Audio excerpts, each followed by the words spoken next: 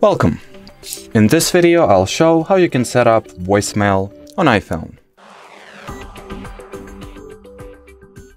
So first you will need to launch the phone app, and here at the very bottom open the voicemail section. Now if that's your first time configuring the voicemail, simply follow the instructions or the prompts you'll see on your screen. Probably you'll have something like the setup now button or something. Also, you gotta note that the voicemail is something that is carrier specific, so your mileage may vary at this point.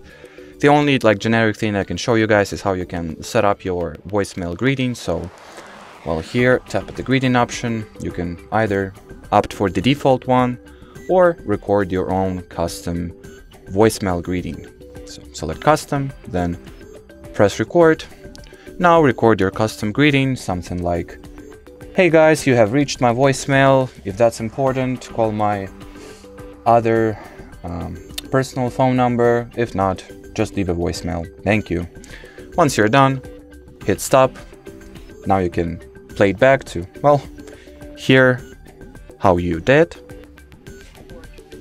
Now record your custom greeting, something like, "Hey guys, you have reached my voicemail. If that's important, call my other personal phone number. If not, just leave a voicemail. Thank you." Once you're done. And now save these changes. And well, as far as this video goes, that'll be it. So thanks for watching and bye bye.